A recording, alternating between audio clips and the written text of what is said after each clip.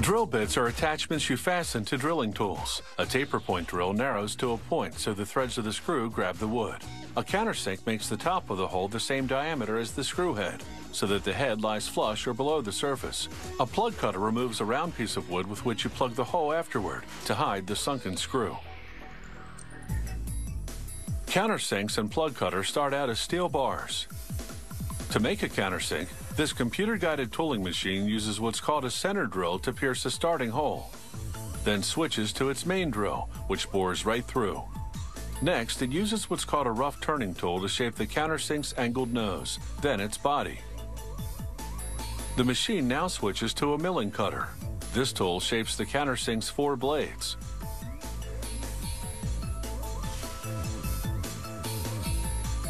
A cross-drilling tool bores a hole for the 2 screws that'll hold the countersink to the drill. A tap cuts threads into the hole. Next, a tool called a dovetail cutter sharpens the blades. Then finally, a cutoff blade removes the tool.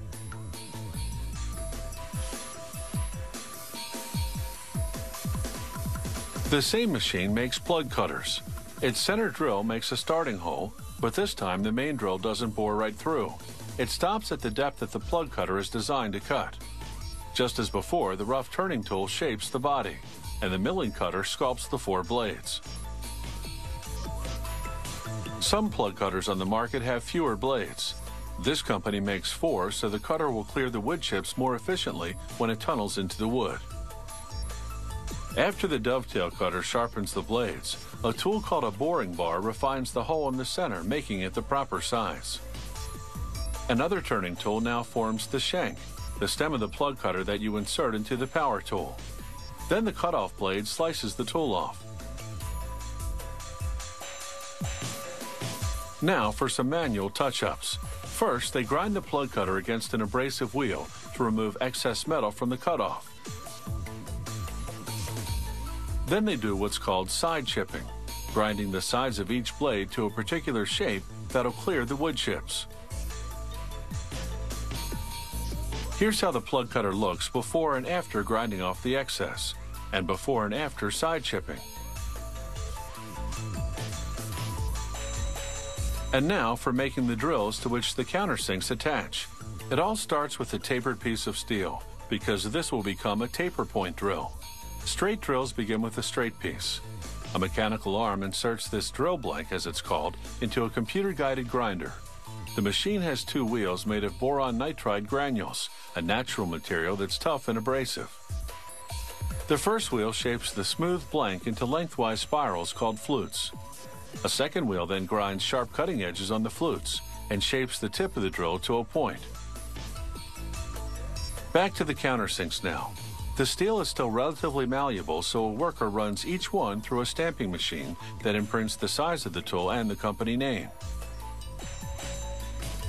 Whereas the drills are made of a different type of steel that's already hard enough, the countersinks and plug cutters must undergo a heat treating process to harden, about 20 minutes in a fiery oven, along with a secret recipe of chemicals.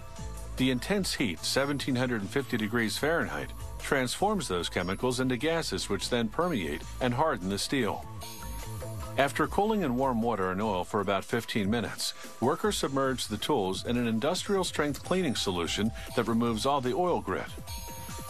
Then a bath in acid to remove soot from the oven.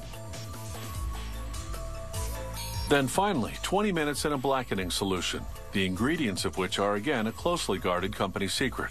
This last step is purely cosmetic.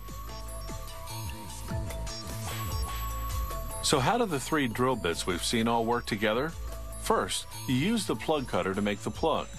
Then you pop out the plug with a screwdriver. Next, mounting the countersink, that black tool onto the taper point drill. You drill a hole for the screw. Then you drive the screw into the hole, sinking it below the surface. Then you cap the hole with the plug.